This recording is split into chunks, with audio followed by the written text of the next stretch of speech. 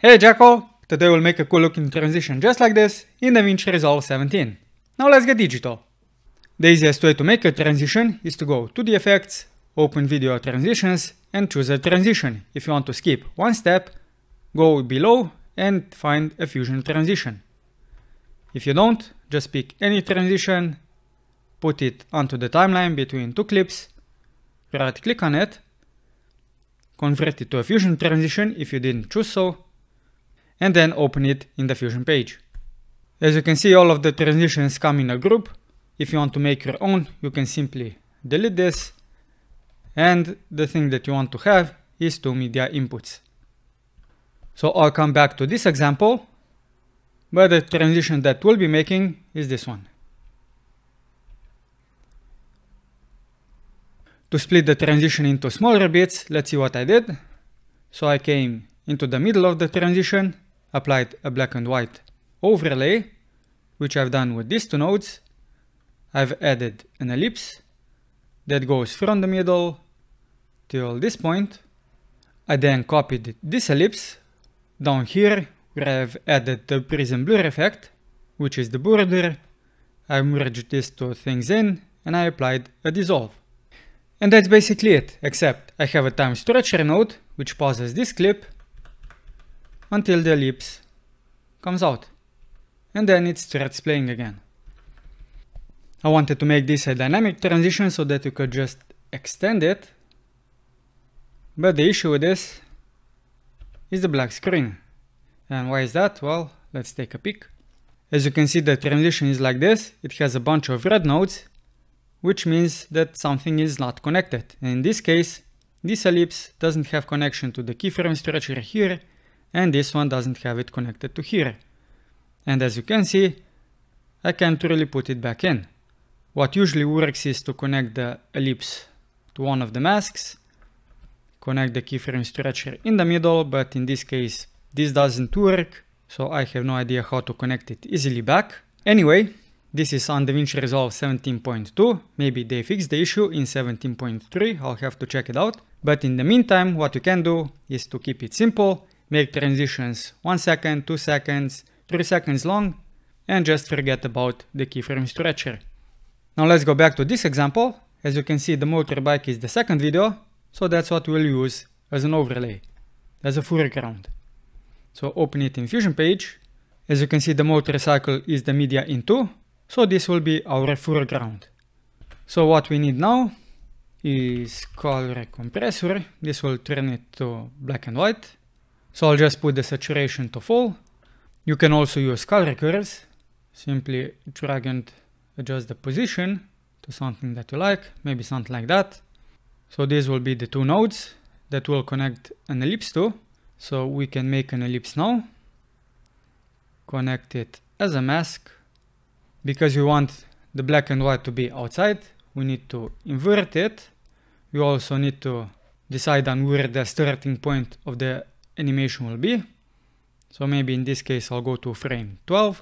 I'll now put here equals to the width. You can also put equals to the height, so that we can get an expression. Hold the plus, drag it to the height, or if you used equals on the height, drag the plus to the width. This means that you can now only adjust the height, and both width and the height will be adjusted.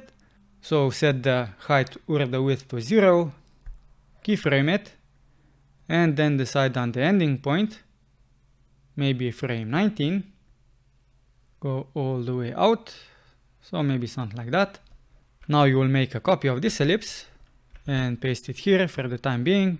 And the second thing that we'll add is the border, so this will be the border.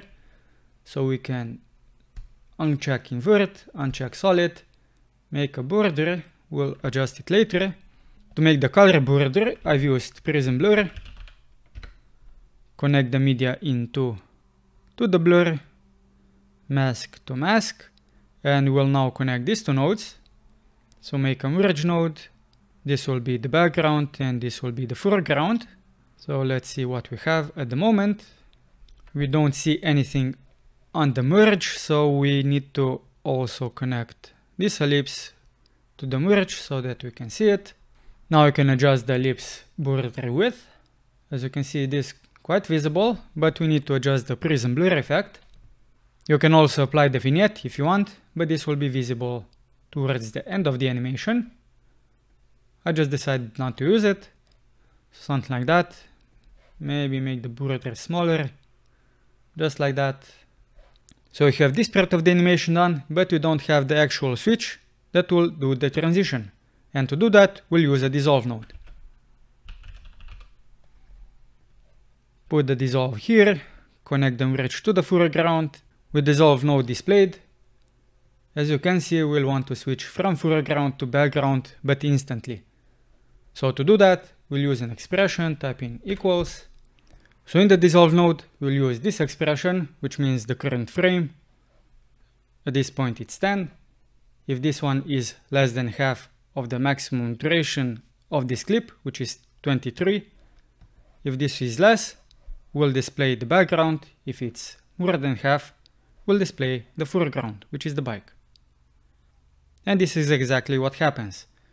And the last thing that we need to do is to pause the bike at this point and then continue playing the video from this point on.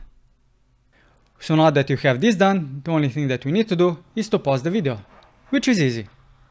The only thing that you need is a time stretcher node. Put the time stretcher node behind the media in 2. Now with the time stretcher node, as you can see, it pauses the video, but it pauses it at frame 0. Because the animation starts at frame 12, let's go to frame 12 and pause the frame 12. So we'll keyframe this, set it to frame 12.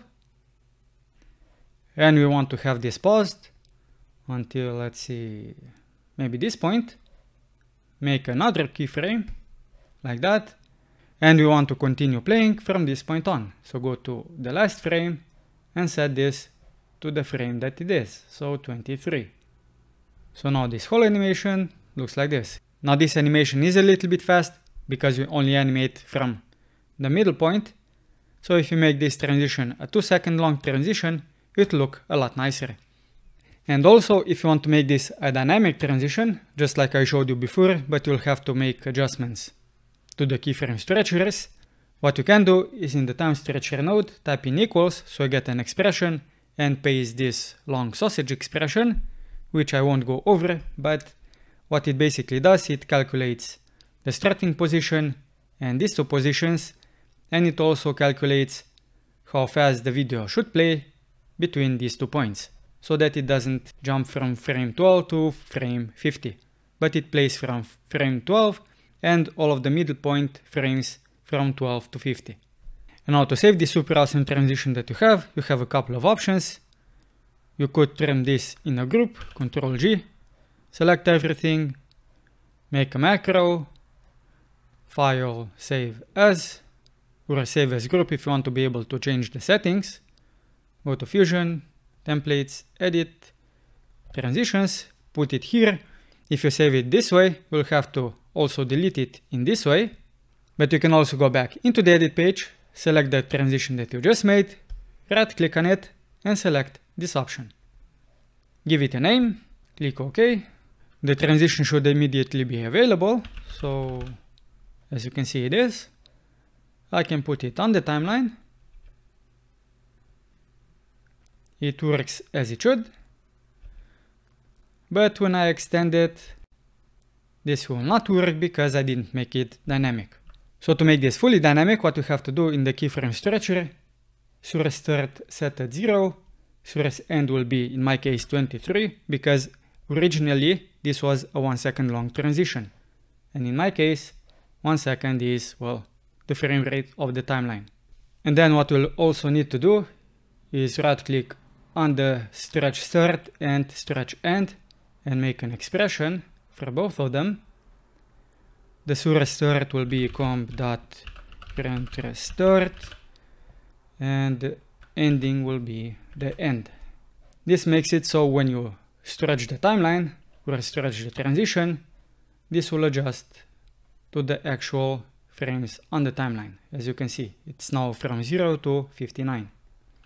But like I mentioned, you can't use this method at the moment because the ellipses or any other polygon, I would imagine, can be connected back to the keyframe stretcher.